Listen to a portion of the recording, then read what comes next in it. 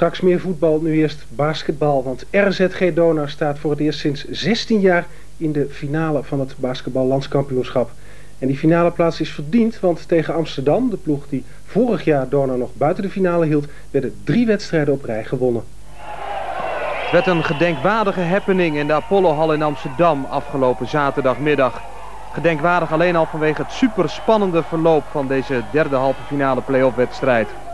Donar opende sterk, bijvoorbeeld via deze bal van Donell Thomas. En dat zagen ook de paar honderd meegereisde Groningen supporters. Maar daarna was het tijd voor Amsterdam. We laten weinig beelden zien uit de eerste helft, maar de Amsterdammers dicteerden wel het spelbeeld. Maximale voorsprong werd vlak na rust bereikt. Dat is hier in de maak door Mario Bennis. De stand is 37-26, 11 punten achter dus voor Donar. En een schijnbaar hopeloze situatie. Maar de Groningers gaven niet op. Kwamen via Mike Vreeswijk en deze Donell Thomas terug in de wedstrijd.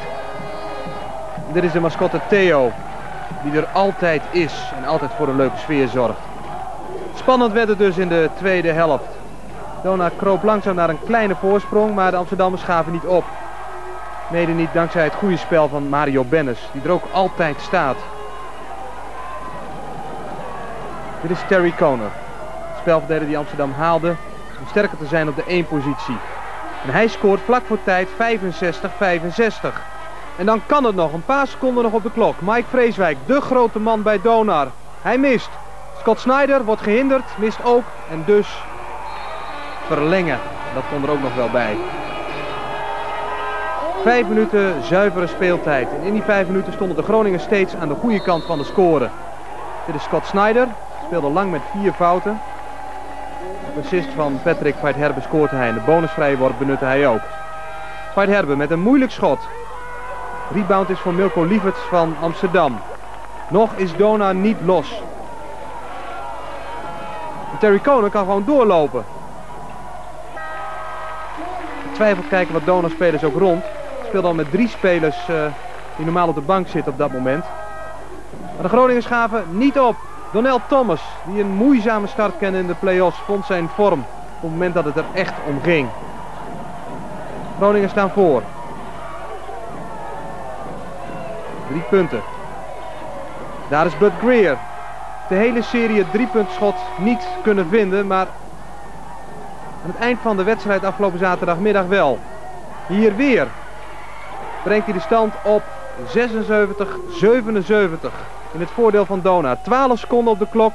Donell Thomas mag 2 vrije worpen nemen. De eerste schoot hij raak en ook de tweede schiet hij raak. En dus heeft Amsterdam binnen 12 seconden 3 punten nodig om weer gelijk te komen.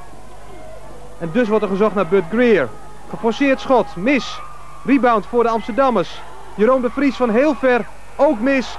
En zo staan de Groningers voor de tweede keer in de geschiedenis van de club in de finale.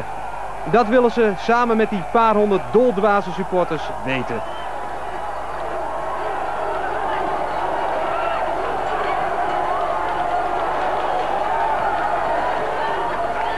En zo ziet ontzetting eruit in het Amsterdamse kamp. Feest dus bij de Groningers die nog een finale moeten spelen. Wie dat wordt is nog niet duidelijk. Wordt Den Helder of Den Bosch.